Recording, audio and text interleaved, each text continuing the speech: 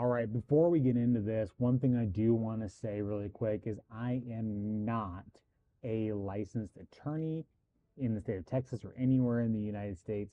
So I do say take everything that I say in this video with a grain of salt and always consult with your attorney first. I am not an attorney. Please consult with an attorney. Thank you. Let's get into this. All right, so today I'm going to do something a little bit different. So I get a lot of people ask me all the time, how do you fill out a contract for wholesale real estate? So it gets really confusing. Which form do I use? How do I fill it out? And what do I need to do to make sure I'm protected in the contract? Because it's all so confusing. And now in real estate, you have different types of contracts depending on what state that you're in. So I'm in Texas, so we have a little bit of a benefit because we have state promulgated forms, which the Texas Real Estate Commission, or Trec, provides for us, which are these long, 10-page forms with tons of legal vernacular that just confuses everybody. But we still have the benefit, if we want, we could use a different form, like your 2 or 3-page contracts, which I'll be honest, I don't really recommend, just because the Trek form is well heavily used. Every title company knows how to work with them. They're very easy to work with. So I want to show you and kind of demystify a little bit about how these contracts are and maybe make it a little bit easier for you. Because if you're trying to get your first deal, a lot of people are like, I want to get my first deal, but I don't know how to fill out the contract. So let's go ahead and dive on in here and let me show you what you need to do with these contracts and kind of, again, demystify a lot of these problems. So let's go and hop into my computer and show you what we're looking at here. So I just pulled a random house off of the MLS. This is not a house that I'm looking to buy. Maybe, I mean, this is new 22 hours ago. I might actually put an offer in on this one. But I just grabbed this off realtor.com. So this is public information.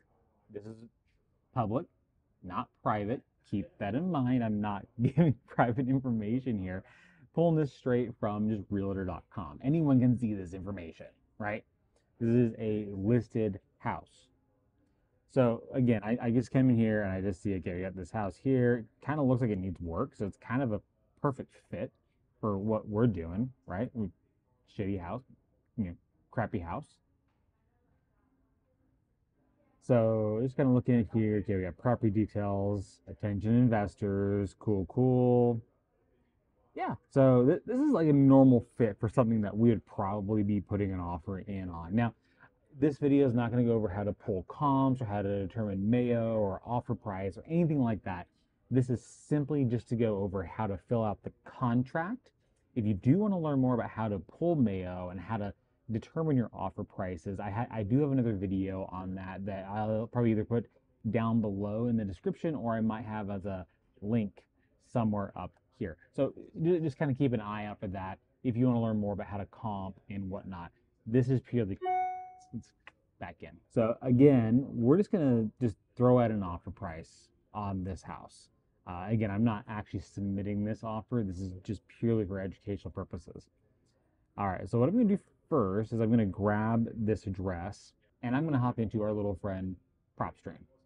After I grab that address, now the reason why I'm going to go into PropStream is because PropStream has all the details of the property, all the mortgage information. We can pull comps in here. If you don't already have PropStream, again, there will be a link down below for you to sign up for a 7-day free trial. It is an affiliate link, so if you want to help support this channel a little bit, feel free to sign up through that link there below. I get a little bit of a kickback, nothing too crazy, but it does help support these tutorials that I'm putting out here for you guys. But this is the software I literally use every single day in my business. I am a licensed realtor here in the state of Texas, so I have MLS access if I want, but I still prefer to use PropStream to pull all of my comps and property information, just because it's one portal. It makes life a lot easier. So again, I'm just gonna go here and enter in the address, pull up the property. Now this is a new listed property, so one caveat with PropStream, it's not up to the minute with MLS data like the actual MLS will. You cannot get better data than the actual MLS. I'm gonna say that right now.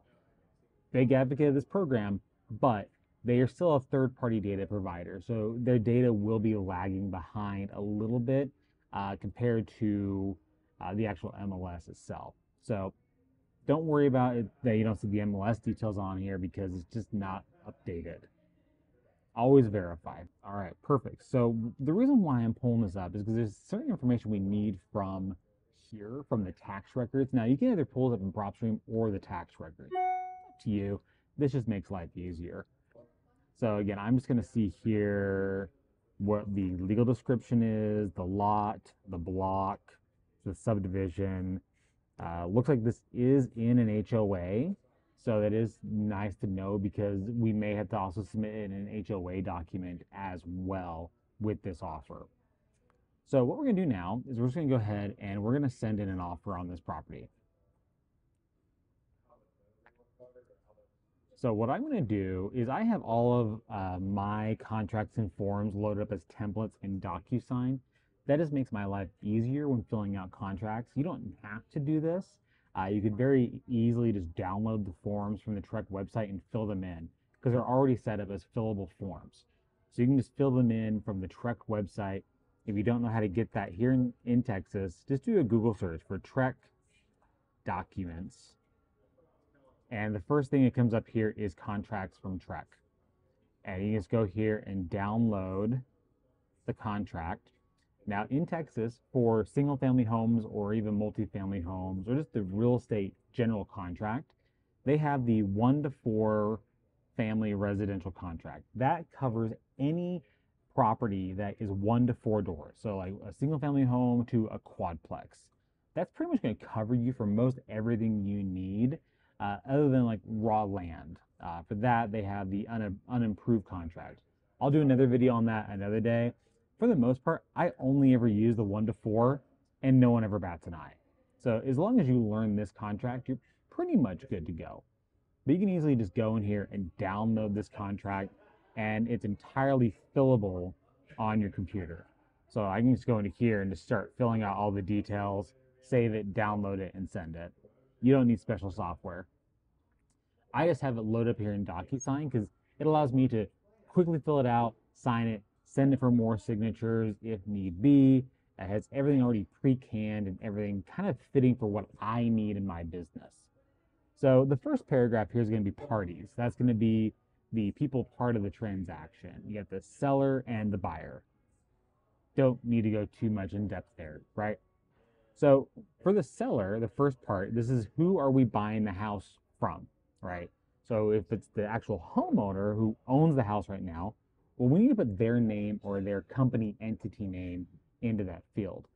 Maybe you're buying this from another wholesaler, maybe, or it's from an investor. Maybe they're under contract to buy it. They're going to buy that property and then they're going to sell it to you. You need to put in the name of whoever you're buying it from, right? So you got to keep that in mind. So in my case, we're looking to buy this from the seller. Now, in past, I've always just put owner of record, and that normally covers me just fine. Title companies are getting a little bit more picky about that. So we are needing to really go in and pull in the actual seller's name. If it's not correct from the tax records, the agent or the seller may let us know that. So we just got to keep that updated. So I normally, again, I'll just go here to PropStream.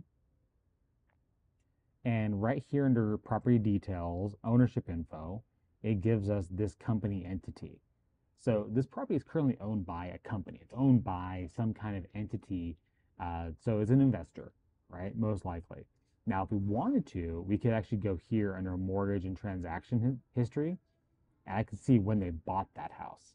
So this company actually bought the house in 2021 for cash from the Davidson Family Limited Partnership. So it may have just been a transference, or it could have actually been an actual purchase.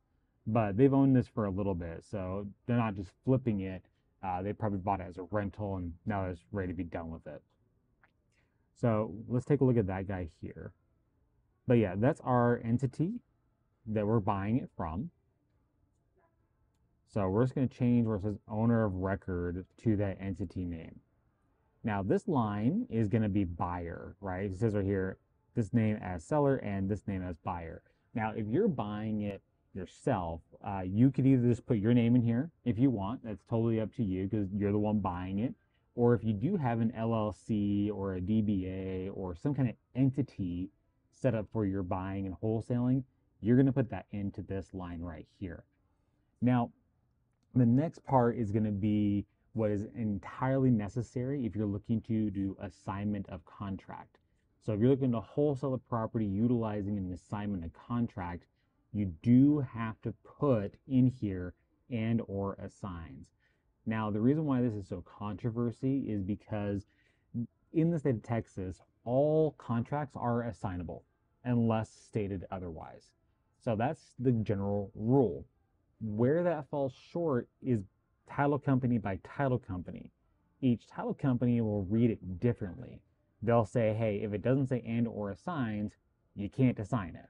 Like they're pretty strict about that. So most title companies require you to have and or assigns on the contract. Now, again, it could be argued. You may get some people, lashing back at you saying, hey, no, look, if it has and or assigns, we're not doing that. I'll get into another video at another time talking about how to get around that, how to work with the seller to let them know why you need to have and or assigns on there. And we'll, again, talk about that a little bit deeper. But for the case of this video, if you're looking to assign the contract, you need to put and or assigns. And if you're in Texas and some other states that are kind of changing some policies, there is a new disclosure you'd have to put into your contract effective January 1st, 2024. So depending on when you're watching this, this may already be in effect or it will be coming. So we're just going to start doing that now, just so you have that awareness. And we'll get to that here in a second. All right, now under property details. And this is why it's important that we have PropStream open. Because back here in PropStream, under property details, we need the lot, the block, and the subdivision name. Now, it may be laid out like this, nice and clean and crisp, like it should be. Sometimes it's not, but you can always extract the information from the legal description. So if you look here at the legal description, you'll see it says Carver Heights, and the subdivision is Carver Heights. So the legal description kind of combines the lot, block, and subdivision and kind of all puts it together. It gets really muddy when you're dealing with rural properties. Properties are outside of the city limits or vacant land. It gets really crazy to read these, but once you do enough of these, you start to kind of see it. But so right here we have lot 35, block 26, and Carver Heights. So we're just going to put that right in here. Lot 36, block, I think I have this right. Oh, lot 35. Lot 35. Okay. Now this is in the city of Fort Worth. Now, county, how do you know which county it is? Well, if you live in that county, you probably already know. But if you don't know, it's always best to verify because a lot of these cities sometimes will sprawl into other counties. Like Fort Worth could actually be part of 2 different counties or 3 different counties, depending on where it kind of draws itself into. So you do always want to verify which county this house is in. So again, we can find that here in PropStream. Right up here, county, Tarrant. So again, always better to verify than guess. And so we're going to put that here in county. All right, now we're just going to grab the full property address. And you see, I'm going back and forth to PropStream so much because it has everything we need. All right, so now we have the basics of the property details, the legal description, the county, city, and the address. We have the seller's name and the buyer's name already lined up. We're most of the way there. I mean, the rest of this stuff becomes a lot easier from here. So the next part is going to be scrolling down here. We have, a lot of this you can see, we can't change any of this text, right? All this text it's called a promulgated form, meaning a lot of it is just legal vernacular, just put into there to protect the seller and the buyer. None of it has any real applicableness unless you see these check boxes, right? Nothing matters, truthfully, like it just stays in place unless it's checked off. So that's something to keep in mind. So like improvements, accessories, exclusions. Exclusions are going to be like if they're selling the house to you, but they're going to take the refrigerator, or they're going to sell the house to you, but they're going to take the dryer, right? They're taking something off of the property that you would think normally would be a part of the sale. Now, we always put in here that we're buying the house as is. So we're just basically taking the house as it sits. I personally don't care if they take the refrigerator. I don't care if they take the dishwasher. I don't care. I'm expecting them not to be there anyway. But you can put them in here saying that they are going to take the back shed in the backyard. That's happened. That actually happens quite often where they will demolish a shed or they'll remove a shed or something from the backyard, and they want to make sure that's included in the contract. So again, exclusions is just what it sounds like. They're excluding this part of the property from the contract. All right, sales price. So we make all cash offers, right? So we only have to worry about section A, which is cash, because we are making a cash offer to the property. So the entire purchase price is going to be cash. Now, if you're using any kind of financing, say you're getting a conventional loan or an FHA loan, and actually even now in Texas, they made it to where even if you use hard money financing, if it's some kind of loan, you still have to state it as a loan. So this is going to be the cash portion, the amount of actual cash that you're going to wire out of your bank account or take a cashier's check from your bank account.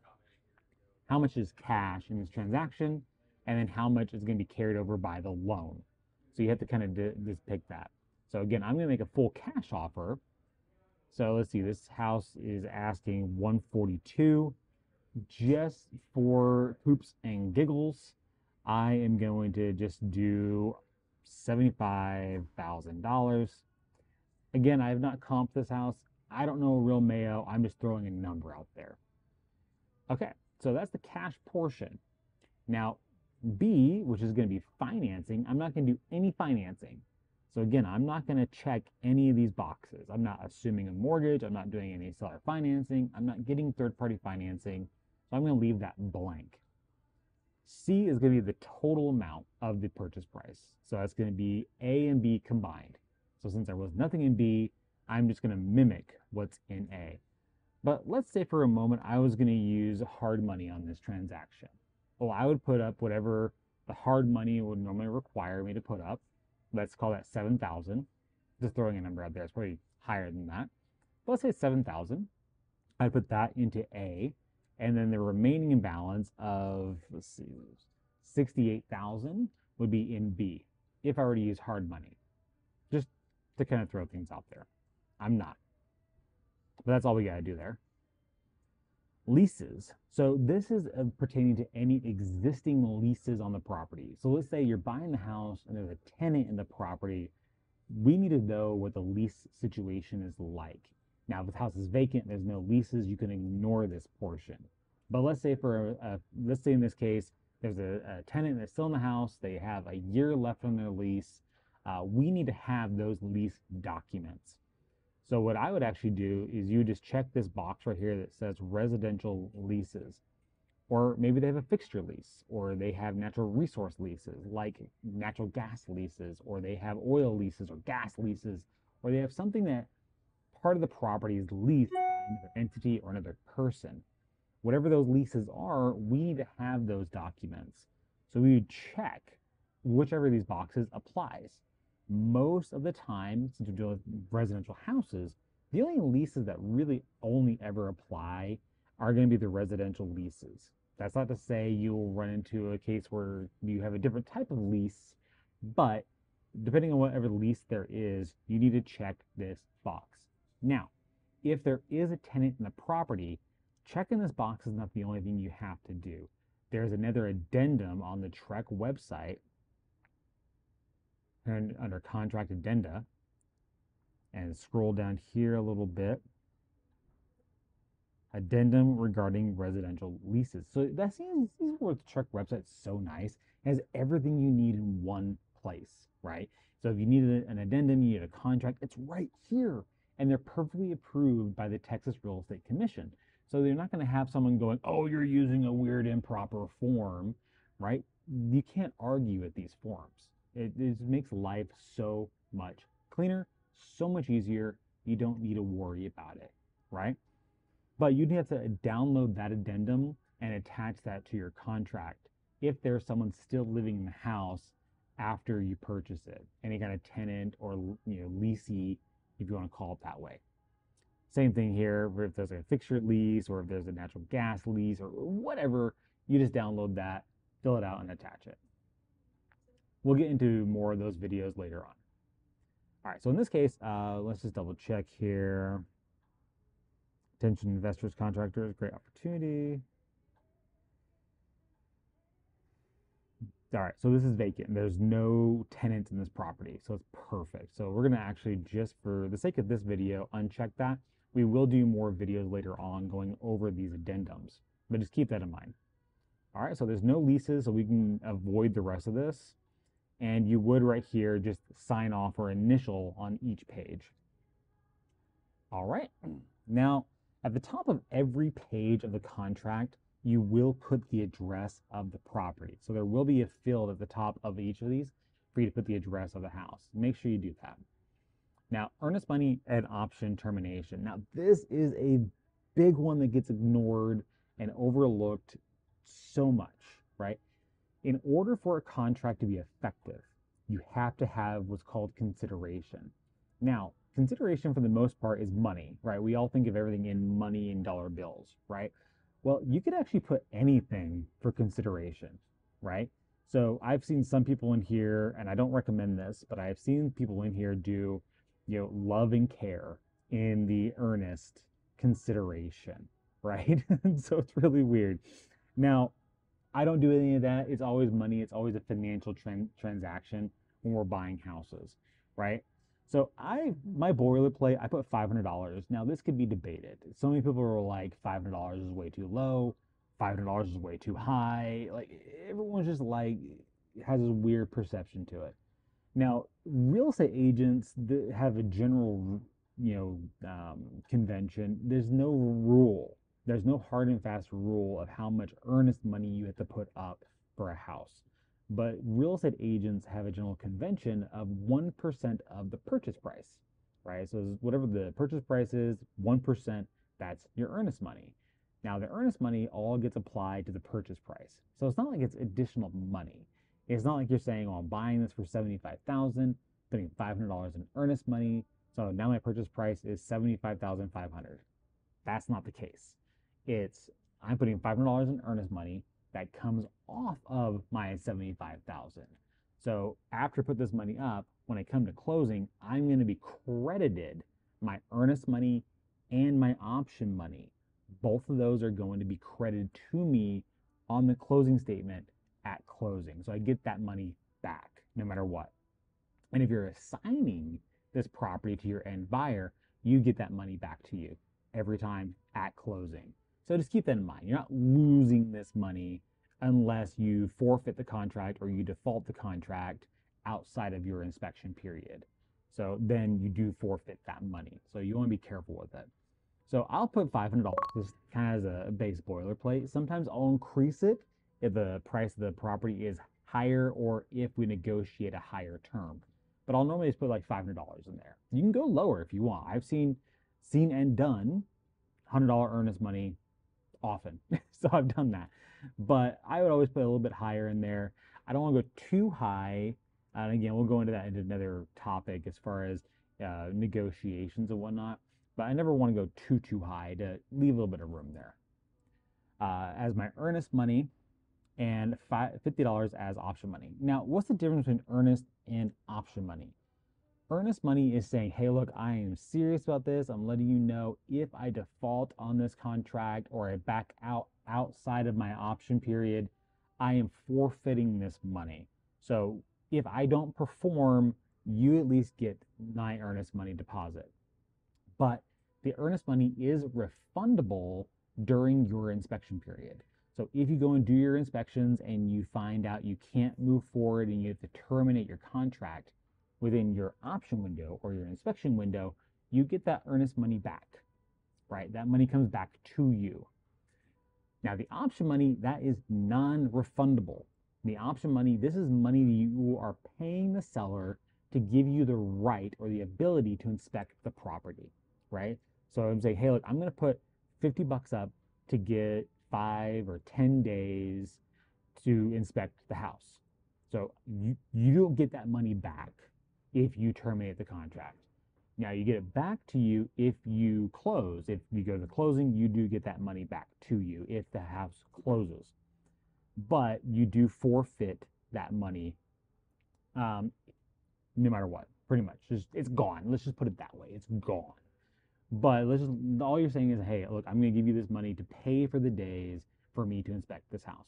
Again, my general rule, I keep it as low as possible. Some people want a higher amount. Again, there's no hard and fast rule. There's no general convention of how much you're supposed to pay for option money. I've had some sellers ask for a ridiculous amount in option money, like $500 in option money, $1,000 in option money. I'm like, no, I'm not paying you that much for 5-10 days to inspect the house. I pay 50 bucks generally. Some people will say it's 10 bucks a day. Other people will say it's 100 bucks a day. There's no real rule to it. So again, I keep it low, give them the ability to negotiate upward. I don't like paying over 150 bucks generally. If I feel like it's a good deal and I can sell it no matter what, I may go a little higher. All right, now I did skip over one line here, which is the title company. So this is going to be who is going to be closing on the deal. Who is the escrow officer that's going to be handling the closing? So we use Fidelity National Title up here in Flower Mound. Great crew. They know what they're doing. They're really easy to work with. If you need a good title company, I would reach out to them for sure. They can help you out. But you just put in the title company info here, as well as the address of where that's going to be. Now, the earnest money and option money get delivered to the title company. They hold on to that money and disperse it. Never give the seller money. Just keep that in mind. Never pay earnest money to the seller, even if they demand it. If the seller says, no, you pay the earnest money to me, no. No money leaves your hands to the seller. Keep that in mind. Never, ever do that. It always gets held with a third-party escrow company or title company. In the past, we would pay the option money to the seller. That's been changed within the recent years where we can now deliver that to the title company, and it's made life so much easier. I send one wire to the title company for earnest and option. They hold it. It's good to go. Don't ever give money to the seller. All right, now this is the other negotiation points where if you were to deliver additional earnest money later on in the contract. I normally never do. Pretty much we deliver our earnest money at the beginning of the contract. You do have 3 business days from when this contract is executed to deliver that money. That's just straight up. You have 3 days to do that. I would never recommend you deliver earnest money before you contract. You'll get some sellers that will ask you to do that. I don't recommend doing that because if you deliver earnest money and there's no contract, then it can be conflicted of who really has ownership to that money if the seller never signs the contract. So wait until the contract's signed. But like I said, number 1 here, buyer shall deliver additional earnest money. I've done this in the past where let's say we're trying to get to the contract and we're saying, hey, look, we'll pay $500 up front for the earnest money. And then within 10 days of our contract or when our option period expires, we will deliver more option or more earnest money. Sometimes we'll do that to get the contract because basically what will happen is, hey, look, I'll put $500 up now, and then after 10 days, we'll put another $1,000 up. So it's less money out of my pocket up front. But by that time, in my option period, I should know, am I going to close on this myself? Or do I have a buyer lined up? So pretty much at that point, we're certain we're closing on it. 9 times out of 10, I never fill this out. There's only been a couple times we've actually ever had to do that. But if you make that agreement, it would just go right here in number 1.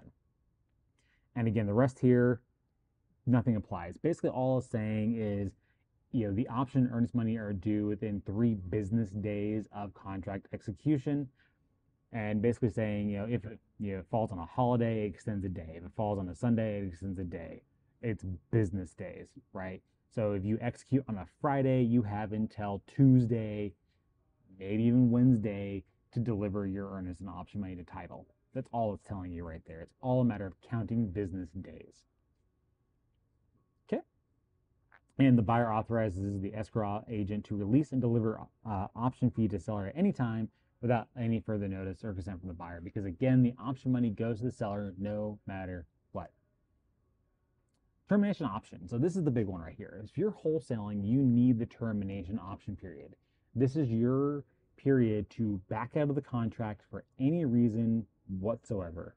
So if you are contracting the house and you're now trying to market the property or trying to bring in your buyer, or even you're just buying the property yourself and you're doing your inspections, your termination option period gives you that amount of days, and these are calendar days. These are not business days. These are calendar days from the day of execution, and it is effective until 5 p.m. on the last day of option. So like today, we have a house that we're under contract on, so we have until 5 o'clock today, because this day is our last day of option. I have until 5 p.m. today, local time, to terminate that property or let them know that we're moving forward. If it gets to 5:01 and I tell them at 5:01, hey, we're backing out of this contract, I now lose my earnest money. Simple. So just keep that in mind. Set reminders, set alarms, anything you got to do on that end. Now,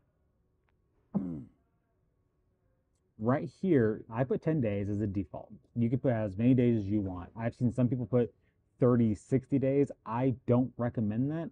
Holding the seller over the coals for that long to where they can't sell to anyone else for that amount of time, that's putting the seller at a disservice. I would never recommend putting that many option days in your contract. I kind of cap out 10, 15 days. I don't like going that long. Most of the time, if the property doesn't sell within 5 days, it's pretty much dud anyway. So 10 days is kind of my maximum. Now, failure to deliver the earnest money or option money within a timely manner. Now, this is a big one, and I've fallen prey to this myself. So keep an eye on this. You have 3 business days to deliver earnest and option money. If you don't deliver the earnest and option money within those 3 days, you forfeit your earnest money. You forfeit your right to have an option period. And that's what paragraph C and D are telling you. You have to deliver this money within this time period, or you forfeit that right to keep that money or to have the option period. So keep that in mind. All right, title policy and survey. Now, title policy, this is basically how title companies make money, is by selling title insurance or title policies. So if you ever hear that, what's the title policy, what's the title insurance? That's what they're saying right here, is they're talking about an insurance policy that normally the seller pays for. This is a typical thing.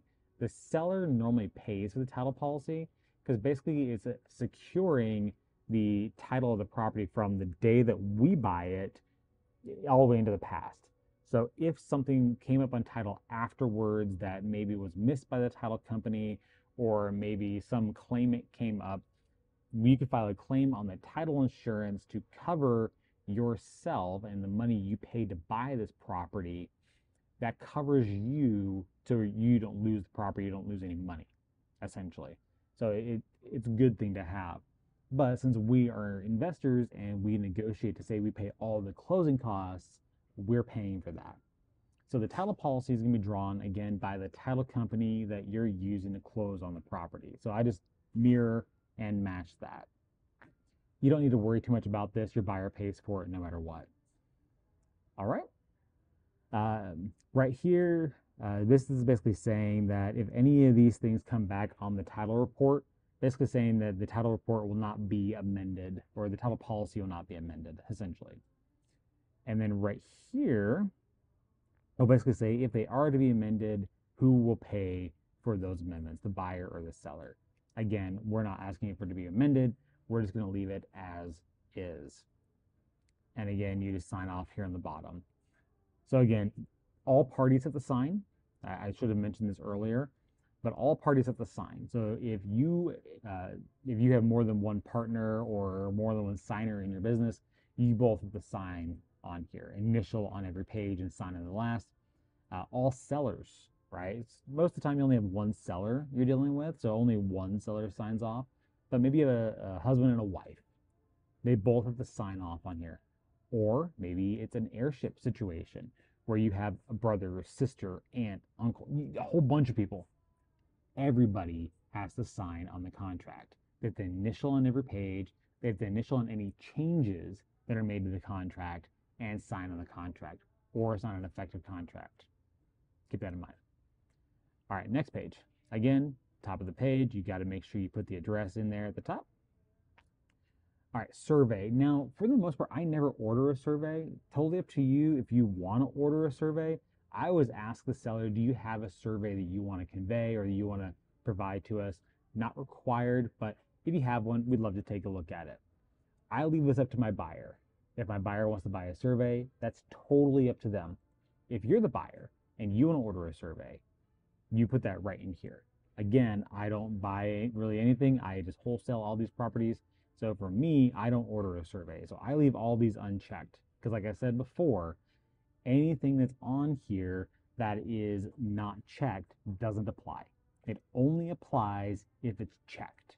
So keep that in mind. So I leave all these unchecked and I just put NA in there.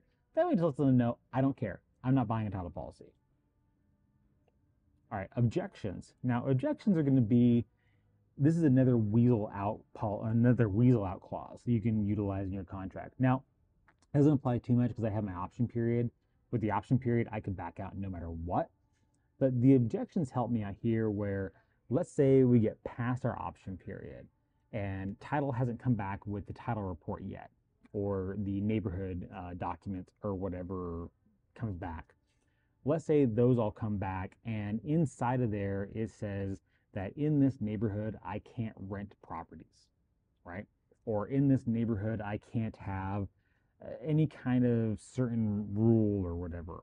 I could put into here, well, if it doesn't allow residential leasing, maybe it only allows commercial leasing, or maybe it only allows people who are residents or owners of the property to live in the house, right?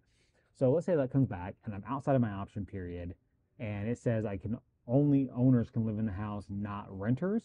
I have 3 days after receiving that notice to back out of the contract for whatever reason. For that reason right there, I can still back out of the contract because it came back on paragraph D as an exception. Most houses we deal with don't have that problem, but that does come up from time to time. So I do have that in there. But again, most of the time, title reports come back within our option period window, so it doesn't apply too much. It just gives us another reason to get out of the contract. All right. Right here, title notices, abstract title policy, etc. So forth. Again, these things you can't change, so I don't put any focus on them, right? I just don't, because I can't change them. All right, membership, ownership. So this is where it's talking about HOAs or homeowners associations, right? So right here, this is where I say, is the property in a homeowners association or is it not in a homeowners association? So according to PropStream, it is in an HOA. Now, I always like to revert back to what it shows on the MLS listing because most people don't have access to stuff like PropStream that tells us this information. So if I look on here, this says nothing about an HOA at all. Now, if you're on the MLS, it could tell you that, but I can just scroll through here and see, okay, is there an HOA? I'll be honest with you, it's not a huge deal if you forget this part. People want to make it out to be, but it's really not that big of a deal if you forget this part, because if I send this contract to an agent, that realtor would be like, oh, hey, this is also an HOA. We need this addendum. They'll normally fill it out and send it over to you. So again, I don't put a lot of stress in on this, but if I do see it's in an HOA, I will fill that out. Now, this does not tell me anything about there being an HOA. So if I was to fill this out based on what I see on realtor.com, I would just say it's not in an HOA, right? But if it is in an HOA, you just check this box right here that says the property is is not subject. Oh, is subject. That's right. I was reading this wrong. Is subject to mandatory membership of a homeowners association.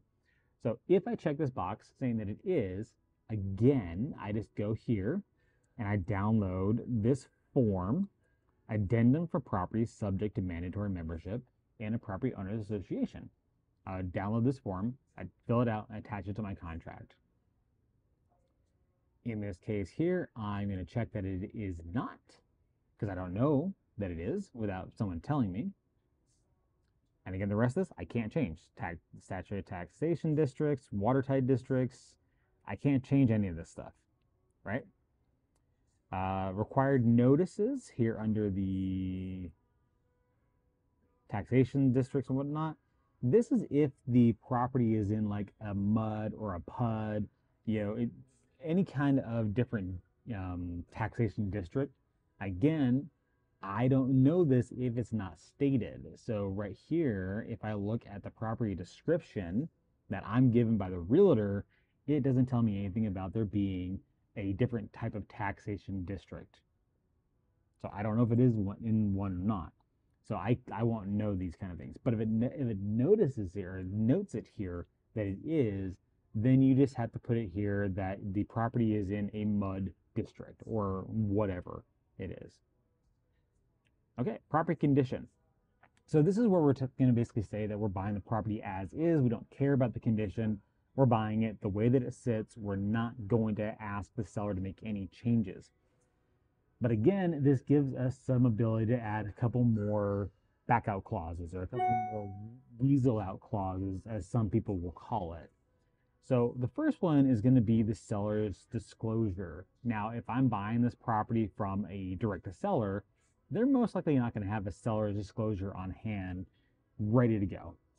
But if we're buying this from the MLS, the real estate agent, if they did their job properly, should have had the seller fill out a seller's disclosure notice and attach it to the MLS listing. Now, again, the problem with looking at realtor.com and not having MLS access, this doesn't tell me if there is a seller's disclosure. So I'm going to request one. I'm going to request that they send me a seller's disclosure. And I'm going to give them 5 days to do that. If they don't send me the seller's disclosure within 5 days of the effectiveness of this contract, I can back out of the contract, right? So a couple little ways to work with these things, right?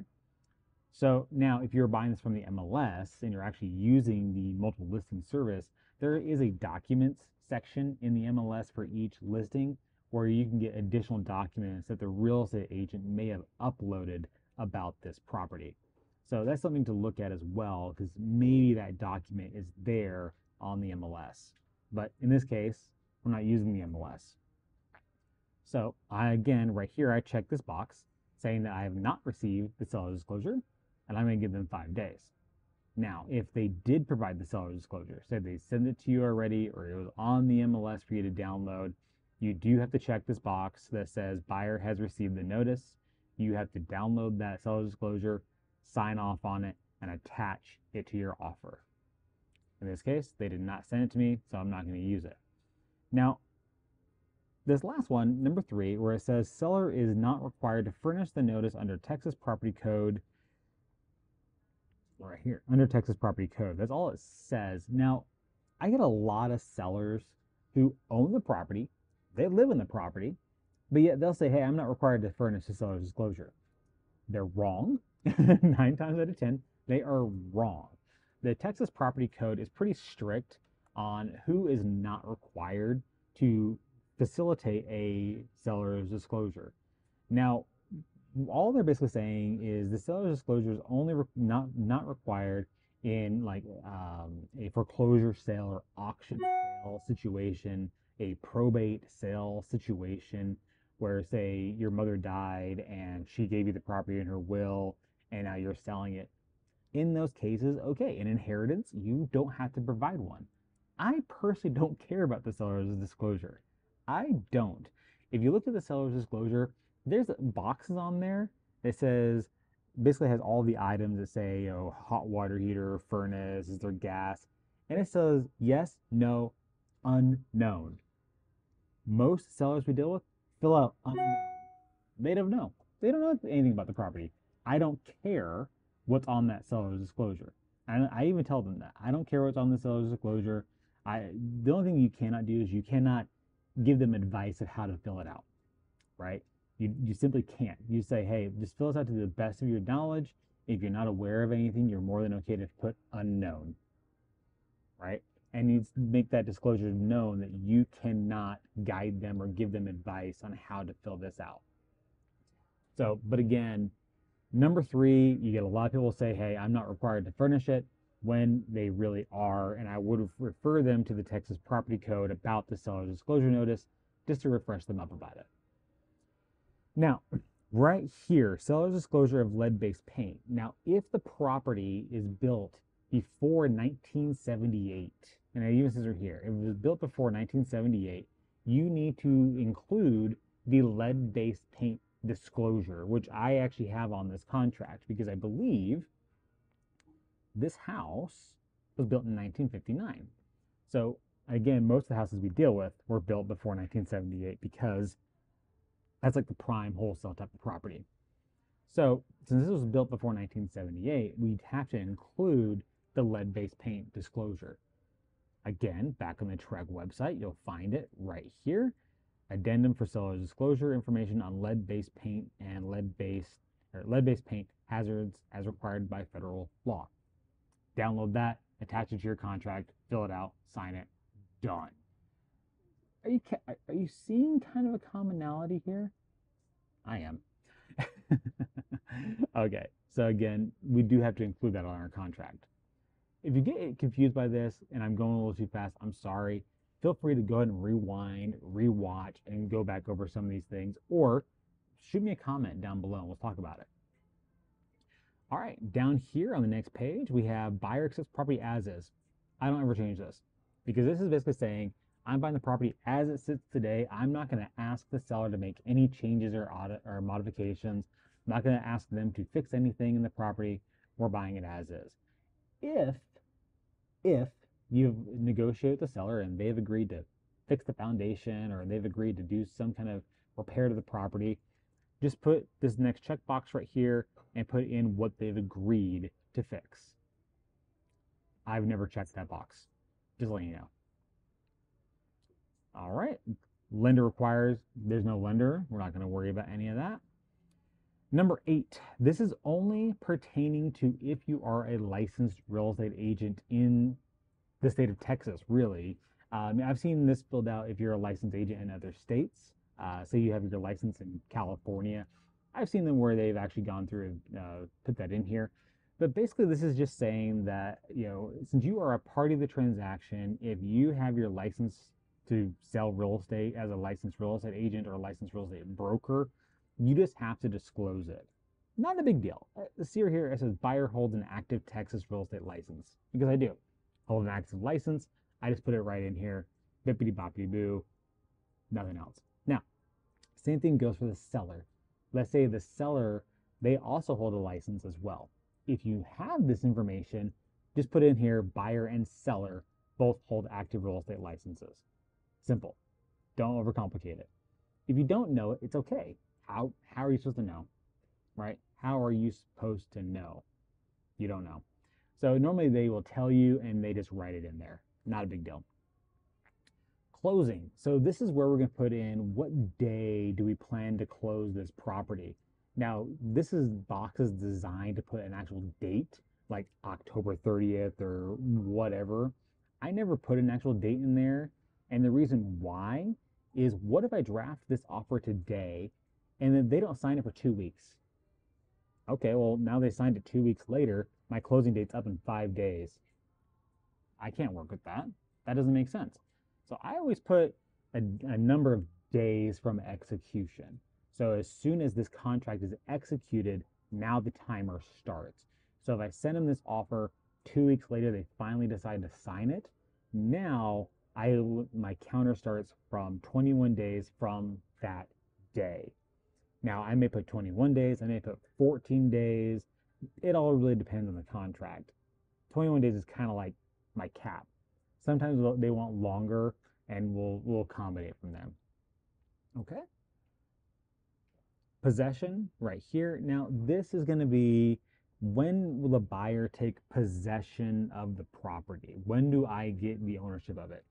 So most of the time, it's going to be this first checkbox, which is upon closing and funding. So that's going to be as soon as we close on the property, money changes hands, we get the keys, we take possession. Where this will be different is, say the seller has a lease back of the property or a carryover, where after closing, they will still remain to live in the property for 2 weeks, a month, 2 months. There's going to be a time where they're basically renting the property back from you after they close. If you have that agreement, then you'll go ahead and check this box here that says according to temporary residential lease. So this is basically saying, when are you going to take that possession? From everything I'm seeing here on the MLS listing, they're not requesting a lease back. So we're just going to go ahead and leave this at closing and funding. But that could change later, and you just have to strike that out. If they need that lease back, again, going back here to Trec's website, that we have a seller's temporary lease, seller's temporary residential lease. You download that, fill it out. We'll go over that in another video.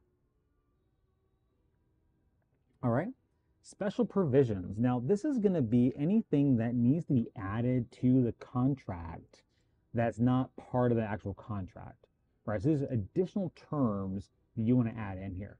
So I use this as an opportunity to basically say that the buyer will pay all of the closing costs, right? Because it's not really stated in here that they will, but this is how I state that we're going to pay all of the closing costs. So I say buyer to pay all standard closing costs except unpaid taxes, liens, judgments, and commissions. So basically saying that all of these other things, unpaid taxes, liens, judgments, and commissions, that's all on the seller. The seller's still responsible for those. We're going to pay everything else though. Now, remember how I said earlier that there's a new disclosure you got to put in effective January 1st? If you intend to assign the property, you have to disclose to the seller that you may assign the property. So this is where so many people get so, oh my God, what's going to happen here? How are we still going to operate if we have to tell the seller that we are assigning this property? It's really easy. So all you need to do, now I'm going to disclaim here again, I am not a licensed attorney. I do not play one on TV or YouTube for that matter, but I am just a normal real estate agent. So I will recommend that anything that I state here as far as legality wise, check with an attorney first. First and foremost, always check with an attorney. But in here, I would just state saying that seller grants the rights to the buyer to market the property prior to closing. So basically all is saying that the seller is giving us the ability to market this property before we actually close on it. Now, I'm always going to let them know, hey, look, Mr. Seller, as you know, I'm a real estate investor. We're intending to buy this property to make a profit. We may close on this property, fix it up, and resell it. We may close it, fix it up, and rent it out. Or we may sell the property before we actually buy it. That's all we're going to say, right? So we have multiple ways that we may close on this deal. Either way, our intention is to close on the property. But this is granting us the ability to market the property to other investors that we know who may be interested in the property. So that's all that's stating right there, is that the seller grants the rights to the buyer to market the property prior to closing. Again, check with your own attorney to make sure that vernacular works for them, and then we're good to go. All right.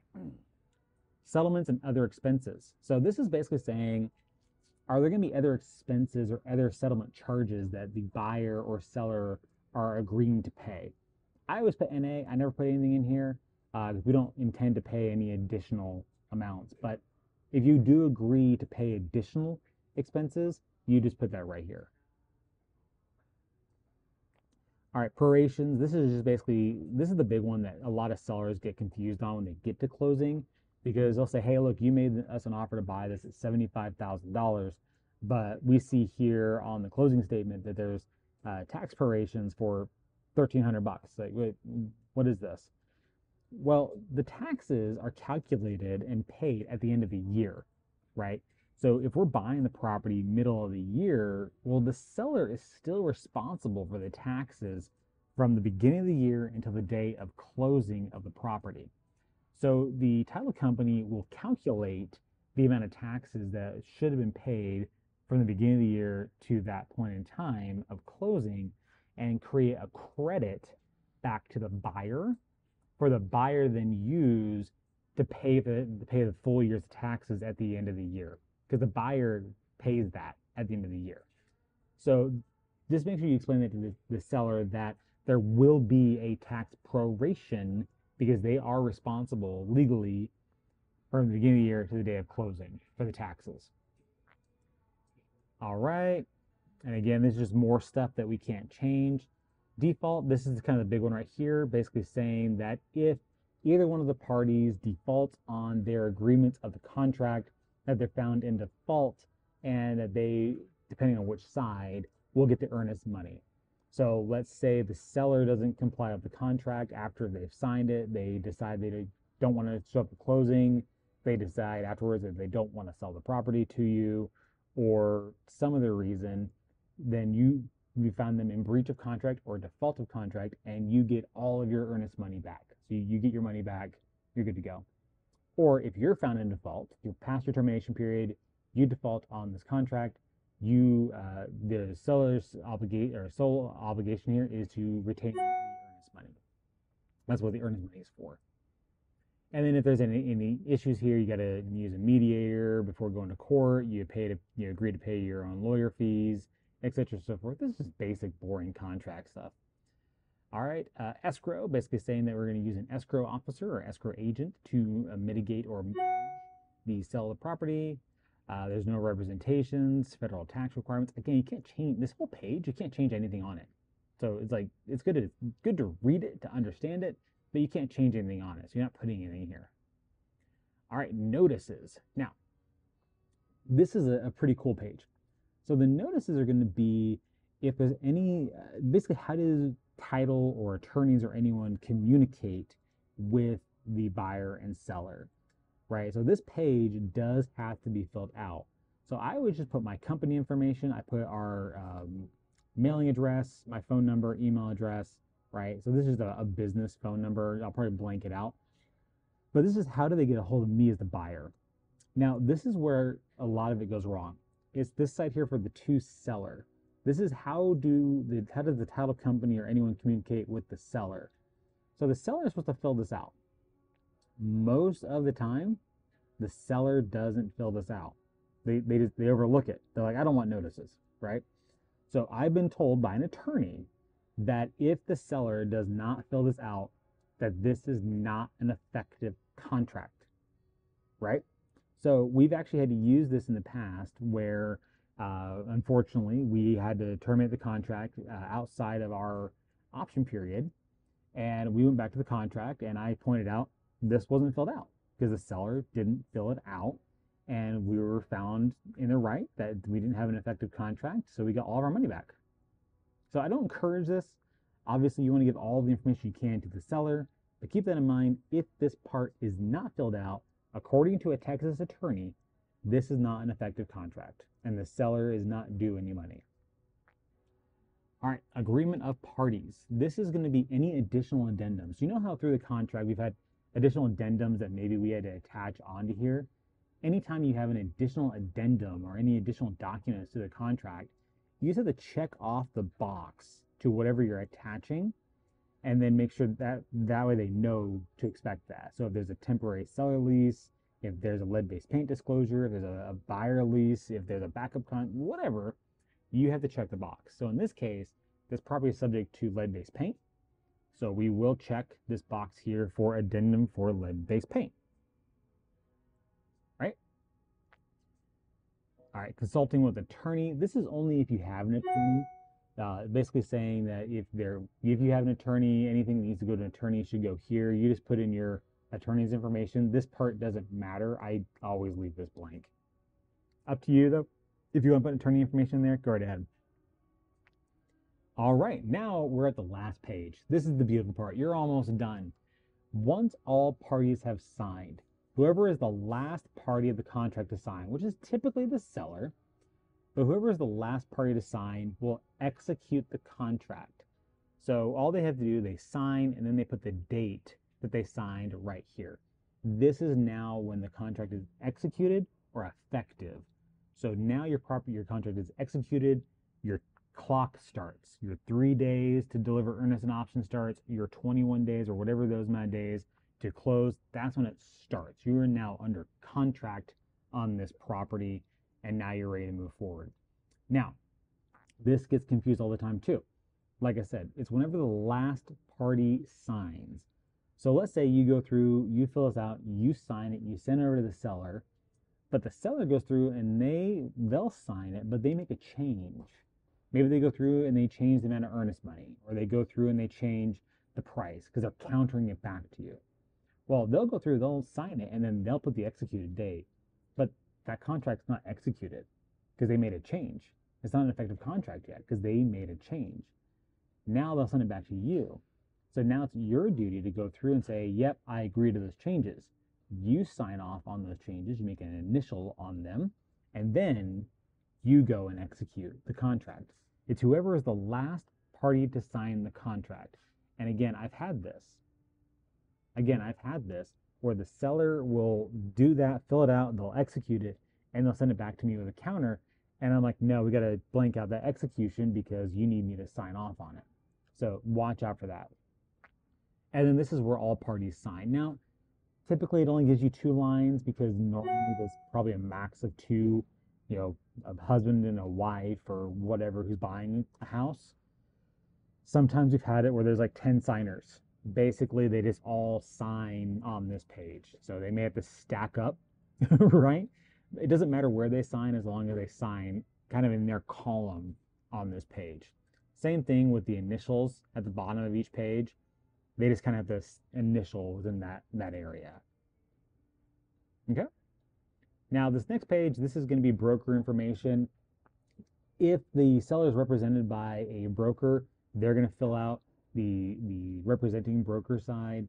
If you yourself are a licensed agent or you're a broker and you're looking to take a commission on the deal, then you're going to fill out this side.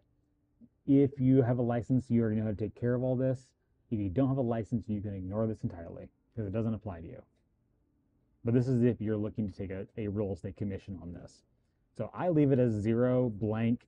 I actually have these check boxes in DocuSign where if I check this box right here, now all these fields are active.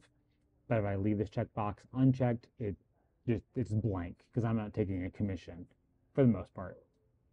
But let's say on this one I'm gonna, because it's on the MLS. So I'm gonna put that little box, and then I got my 3% commission right there. All right, so this is the receipt page. You don't do anything with this page. You don't touch this. This is just, it's intentionally left blank. It does have the property address on here, but you send this to the title company, and the title company will fill this out as they receive your option money, earnest money, contract. They'll fill all this out. Okay.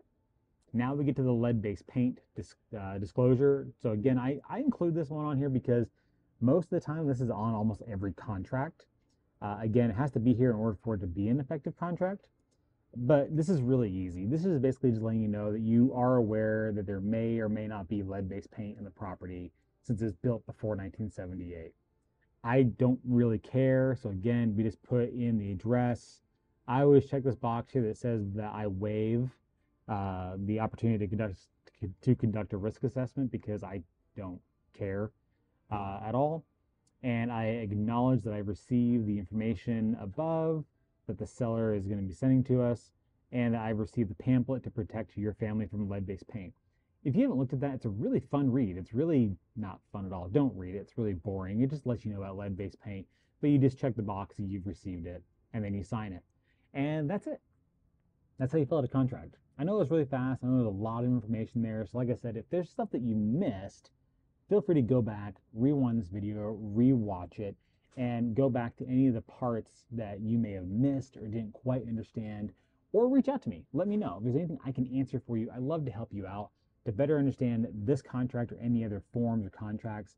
I do want to do other videos going over different addendums to this contract, like the seller leaseback information or anything like that. I do want to go through that so you have a better understanding of some of those documents.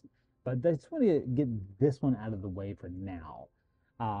Again, since this is in DocuSign, I could just send it and sign it and send it on its way. I'm not going to do that for the case of this video, but I just want to go over how to fill out that contract.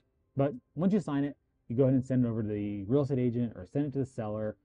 If you have it in DocuSign or anything like it, like PandaSign or e-sign, any kind of e-signature system, you can send it to the seller to sign. But since I'm dealing with a real estate agent, I'm not going to send it to the real estate agent to sign through DocuSign. It kind of breaks it up from there. You just got to send them the actual document.